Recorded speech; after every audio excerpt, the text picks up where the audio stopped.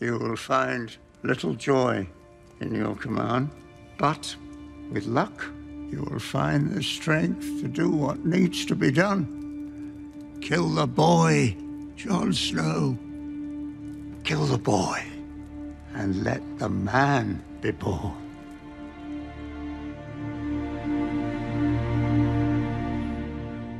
Jon comes to Aemon feeling conflicted about what he knows he needs to do because it's going to make him very unpopular. And Aemon's telling him a really important thing, which is you have to trust yourself, and when you've determined that something is the right course of action, then do it. And even if all your advisors tell you otherwise, you trust your intuition on this. And Jon does, and it's a very dangerous thing that he's doing because the wildlings are the traditional enemies of the Night's Watch. And these people have been killing each other for thousands of years, and Jon is essentially trying to not only make peace with them, but trying to save their lives and risk the lives of many Night's Watch men in order to save them. So that's going to be a very unpopular decision amongst the majority of the Night's Watch. Reek! You will give away the bride. Someone has to. What better person? Waldo and I have some good news as well. We're going to have a baby. From the way she's carrying, Maester Walken says it looks like a boy.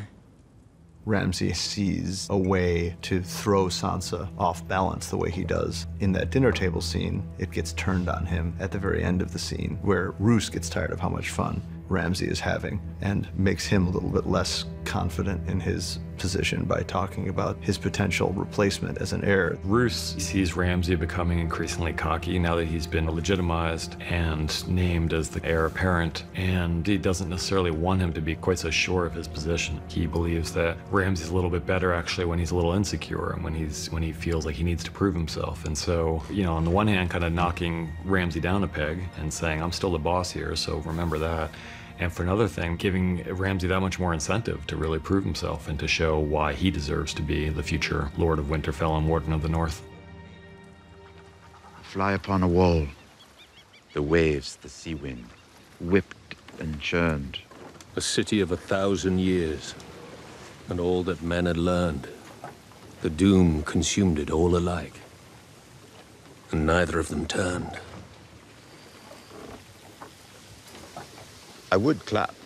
It's a bit of shared history that they both have, you know, as much as they've been at each other's throats. They do have some similarities. They're in a strange land. They're in a place where no one ever goes anymore. People avoid Valyria for a reason. And now you've got these two men from noble families in Westeros who are a long way from home, going through one of the most terrifying places in the world, at least according to superstition. So it's kind of a strange bonding moment for them. It's almost like the first time you've seen them having a bit of affection for each other. They start to see some of the similarities and some of the commonalities that they share as people, and that in a different situation, under different circumstances, they probably would have been friends.